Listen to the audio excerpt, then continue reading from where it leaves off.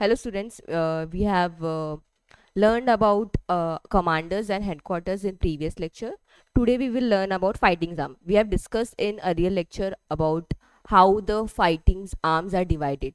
I have given the examples of doctors that if you want to pursue something in eye specialist, you will go for eye specialist. If you want to be a teeth doctor, you will go for dentist. So there are dividations in every sectors. If you see in college also, there are many subjects, so as per your specialist or your interest, you will go for that subject professor, right?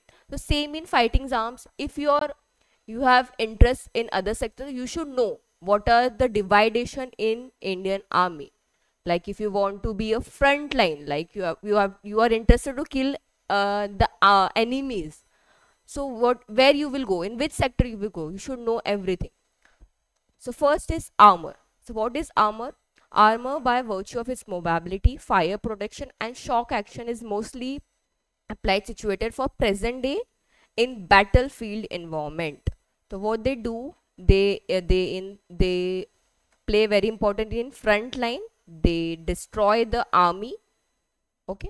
So in battlefield environment, the basic role of armor is destroy the enemy by relentless mobile offensive action, both in offensive and defensive operation. An armed regimental has 45 tanks ranks. Maybe it is more now, but there is previously there are 45 tanks. Okay, you can see in this image that the soldier or officer may be in tank, operating tank. For what reason? Of course, to kill the army. Okay.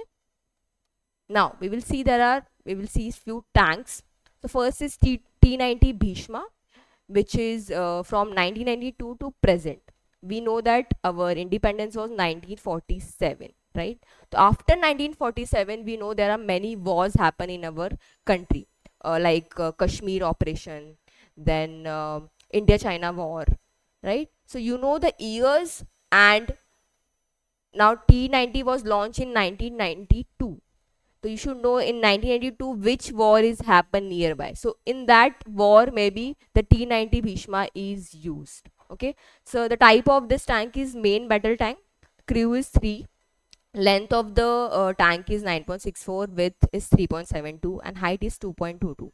And the weight of this tank is 50 tons. Right. So you should know all these features. As a uh, to make a career in army, you should know all this. You are going to be a future officer of Indian army, so you should know all the features of this tank if you're interested to join in Indian army as a armor. Okay.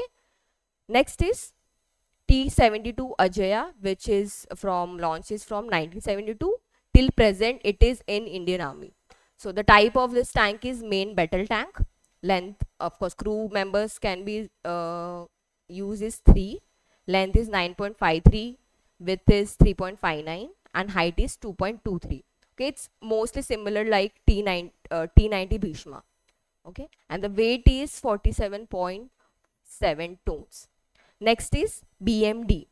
BMD is launched in BMD2. Okay, BMD is launched in 1985 to 1990. Okay, the year was, it is not, maybe it's not in now Indian army presently. Okay, so type of this tank is airborne infantry fighting vehicle. Okay, and these are their features. Next is BMD 1. We have seen there BMD 2, and this is BMD 1.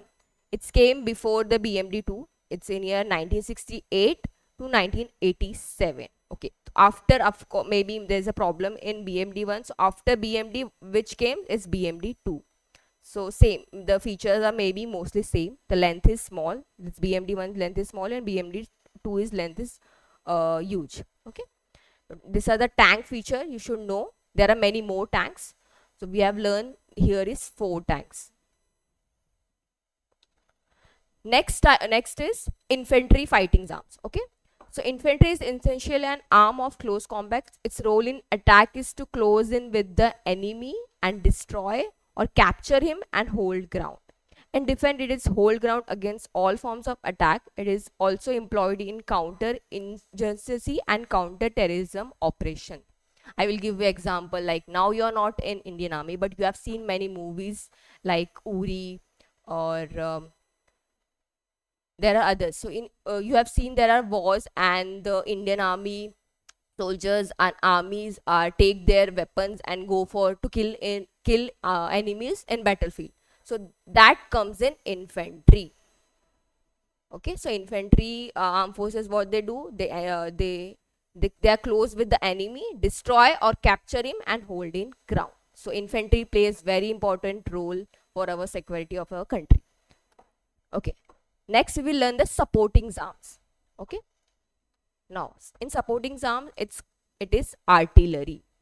We have seen that in fighting arm there is armored, and this is artillery. It's quite similar, but armor plays in front line, but artillery plays is they destroy enemy by in back foot. Suppose in front line there is army, first who will face them, armored, and then infantry, and artillery is in back foot. They attack from back side. Okay, they are backup of our Indian army. So artillery provides heavy volume of fire at long ranges to damage and destroy enemy position before it can be physically captured and occupied by own ground forces. You can see this in images. What they are doing, they are bombing and tank full of to destroy army. So they plays again very important role as a supporting arms. So these were the three we have discussed. There are many more. So you should know there is dividation of Indian army before joining the Indian army. Okay. Next important is Indian army rank and badges. Okay. Okay. The first rank is field marshal, who have national amber over a cross button and sabre in lotus blossom wreath. Okay. So it describes our rank. So you can see there is a national emblem and cross baton and the lotus bloom. Okay, this is a field marshal. So our first field marshal of our country was, before independence, he was K.M. Kariyappa, our first field marshal, and after independence the first field marshal was Sam Manekshaw. So it's a big rank with big responsibilities. So Sam Manekshaw was the first field marshal after independence, who play very important role to save our country from enemies, and he was a part of like Kashmir operations and Indochina war and many more wars. Okay, so first is field marshal, the highest rank of Indian army. Second is general. In general, there is a national amber over 5-pointed star over all across baton and sabre. You can see there is a national emblem, star, and the cross baton. Next is third, lieutenant general, third rank of Indian army, national amber over cross button and sabre. Okay. Then is fourth is major general, 5-pointed star and cross baton. Fifth is brigadier, national emblem and 3 stars. This is the fifth rank of Indian army, brigadier. Then is sixth rank is colonel. Colonel have national emblem and 2 stars. Then seventh is lieutenant colonel. Lieutenant colonel have national emblem and 5-pointed star, that is 1 star. Okay. Then major, national emblem, this is the 8th rank, only national emblem. Then 9th rank is captain. Captain have 5-pointed star. And the last one is 10th, which is lieutenant. It's a 2-pointed star. So when you joined Indian army, then the first rank you got is lieutenant, and in your shoulder you have 2 stars. Right? So it's a big opportunity for all NCC cadets to know about what are the how organization works, what are the armed forces in organization, and what are your interested to join. If you want to join in infantry, you should know every aspects of infantry. When it started, when was it started, who was the chief of infantry now, and many more aspects. Because if you go in SSB and they ask you anything about interest, and they ask you the question related to that, you should know. If you don't know that, that means you are not interested in to join Indian army. That means indirectly that only. So you should know if you want to pursue anything about many role. So what we have learned today is fighting arms, which have armor, then infantry, then supporting arms. In supporting arms, it's artillery. Then we have learned about Indian Army rank and batches. From first was Field Marshal, to we have gone Lieutenant till Lieutenant. Okay, thank you.